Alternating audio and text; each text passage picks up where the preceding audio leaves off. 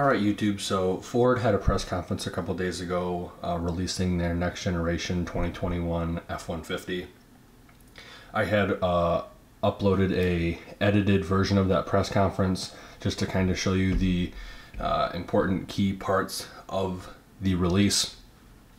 Since then, I've taken a lot of notes, looked at a lot of images, tried to break some stuff down online, and I have notes on the interior, the exterior, some of the engines, and the new Power Boost hybrid, as well as some of the safety hands-free features.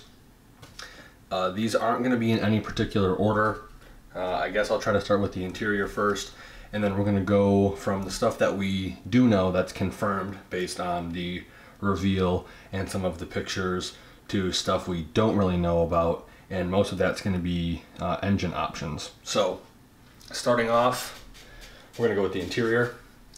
It looks like the full digital dashboard is going to be available on the Lariat and Up trims. Now, just based on all of the pictures I've seen online and from what I have saw on the press conference, it seemed like every single digital dashboard, speedometer, tachometer, all that, was on a Lariat or Up truck.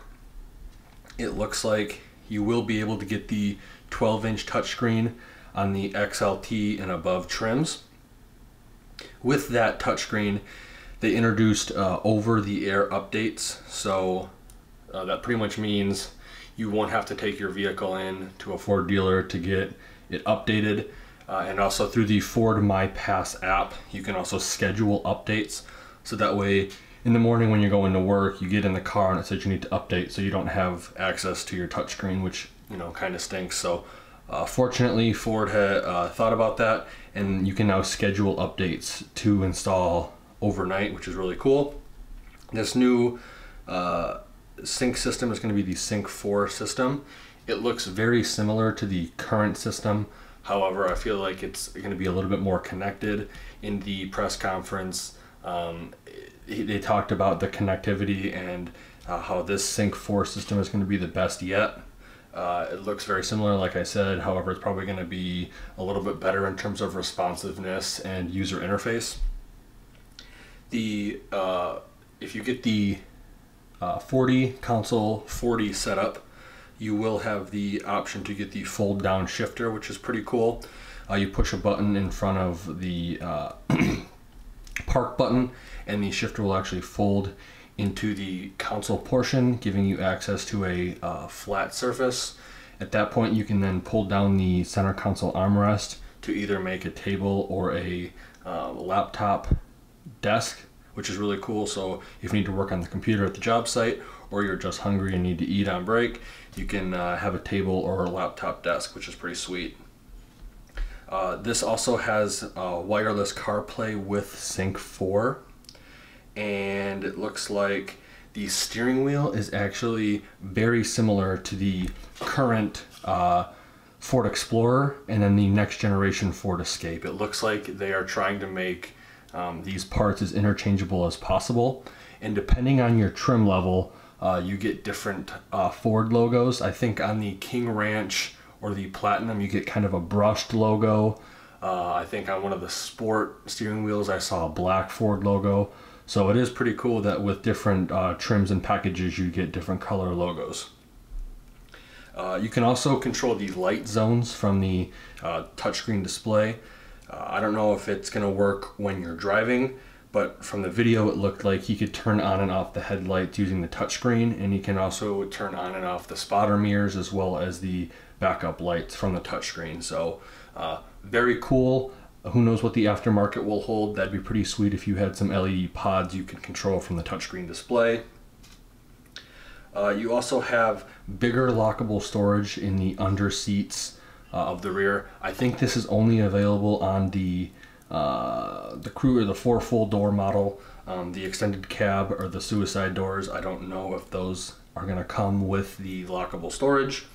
And then getting back to the Sync 4 system and the touchscreen, you can have up to 10 devices connected And this vehicle does have 4G LTE. So lots of cool tech features. Some of the safety features also double as tech features. I'll get into that in a little bit. But moving to the exterior, during the press conference, they said there's going to be 13 wheel options. I think you're probably going to have two wheel options, maybe three for the Limited, the Platinum, and the King Ranch. Probably have two options for the Lariat, a couple options for the XLT, and then the XL work truck is going to be obviously one.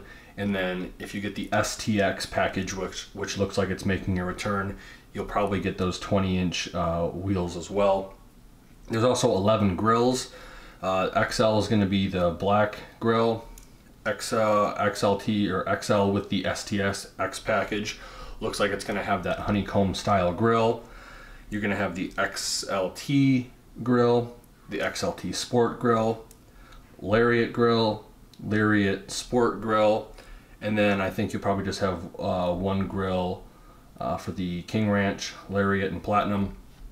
Something to note too is they did not go over any of the next generation Raptor stuff in this video, so these grill and wheel options may include those, they may not.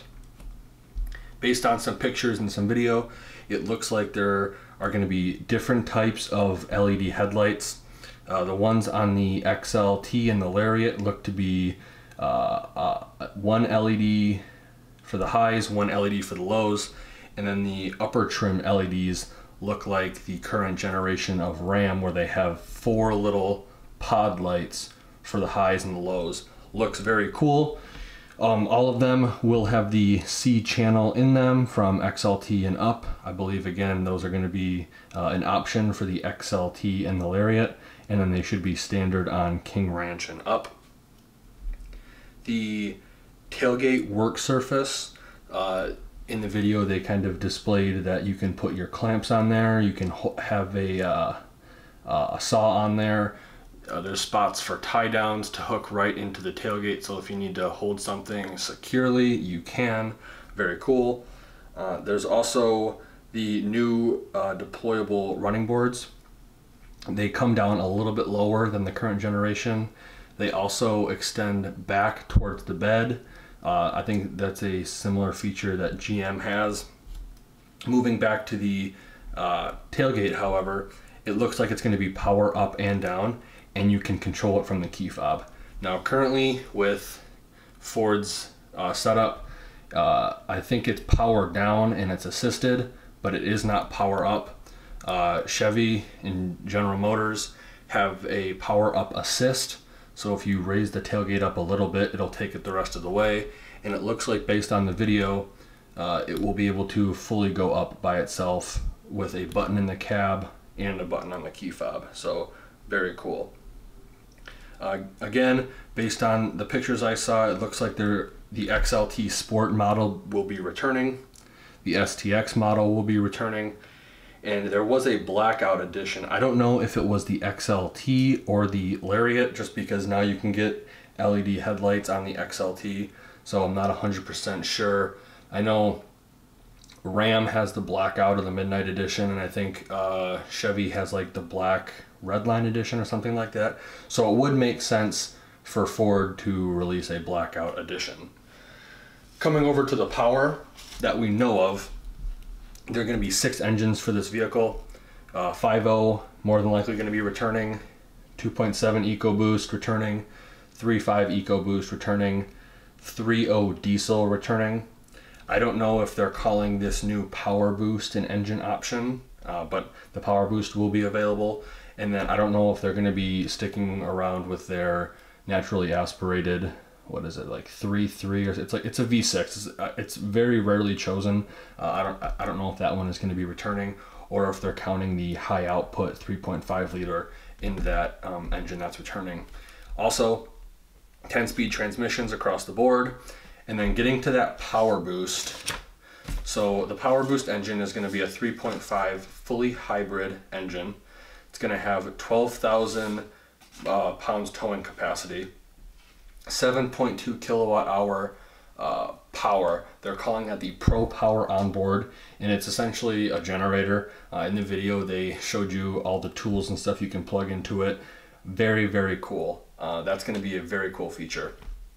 And then they're also saying up to 700 miles of range with the Power Boost engine option. Now, this vehicle obviously just being unveiled right now. They aren't going to release any MPG or power on it yet. Expect that in the near future. What else did I have on that?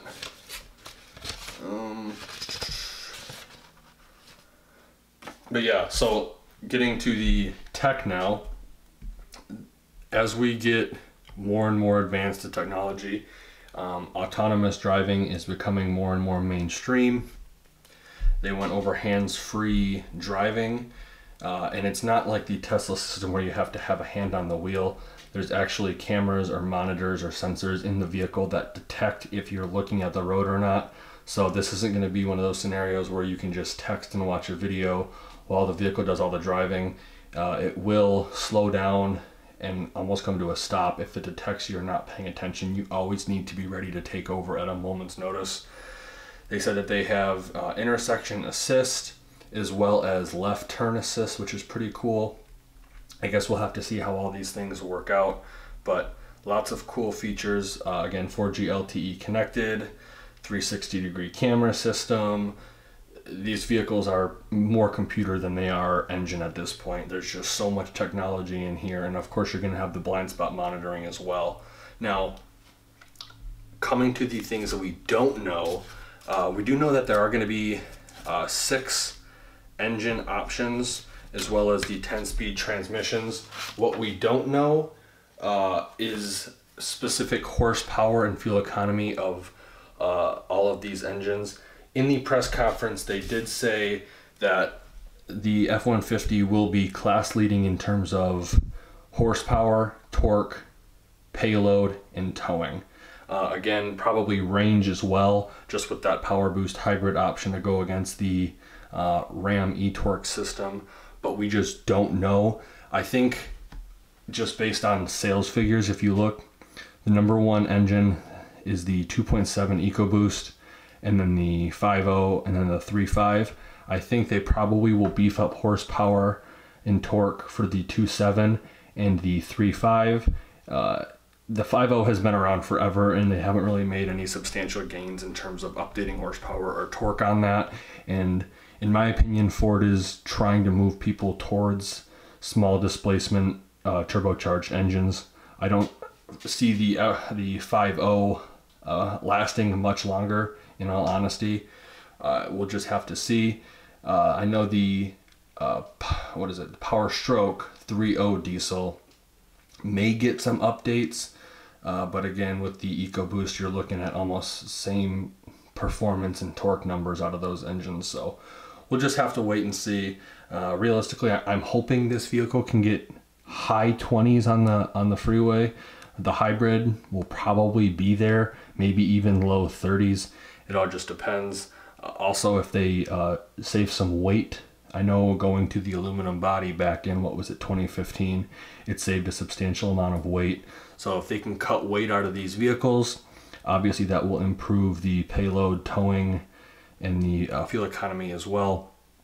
Just very excited overall on all of these new updated trims. Again, I have the pictures in the video so you can see. I'm very excited for the STX as well as the Lariat Sports.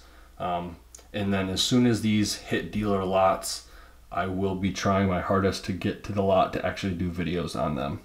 So if you enjoyed the video, please drop a like and share. Like always, thanks for watching and have a great day.